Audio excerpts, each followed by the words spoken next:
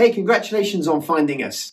You've got yourself a brand new Gamez Jam mini basketball hoop, and we're here now to help you put it together as quickly and easily as possible. Along the way, we've got a few top tips on how to get the best use out of your board too. Before we get going though, do check that everything has arrived safely. First up, let's get those mini basketballs inflated. We always suggest doing this first, particularly if you've got kids. It'll help keep them entertained while you finish off putting the board together. Take the pump and located in the top of the handle, you'll find the needle. Take that out and screw carefully into the end of the pump. With the needle located, you can take a ball and carefully but firmly insert it into the opening. Then, get some air in your ball.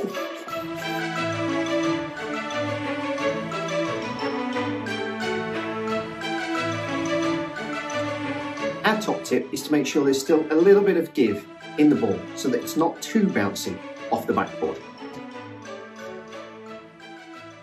Onto the board. It's been thickened for extra strength, less noise, and more realistic bounce back when you're shooting those hoops.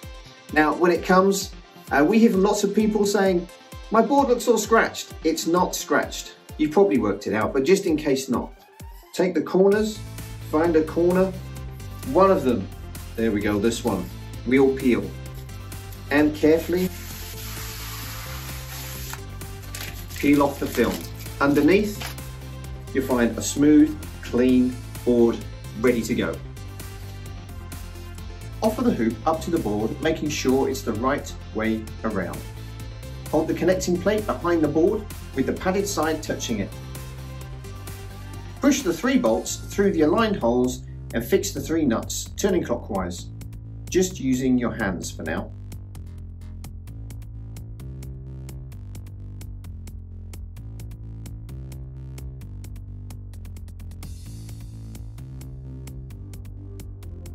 With them in, take the spanner and screwdriver and tighten the nuts to the bolts. Now we move to the over-door brackets. Offer these up to the back of the board and using the screws and screwdriver, fix these firmly.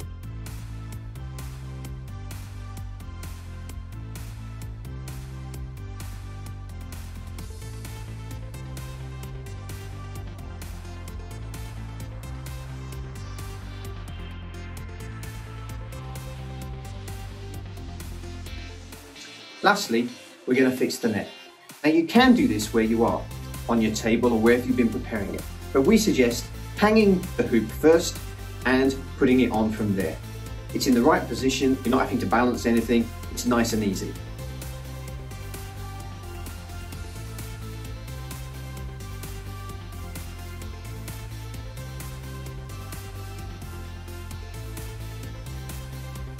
Now, to fit as many doors as possible, the door hooks are made fairly wide.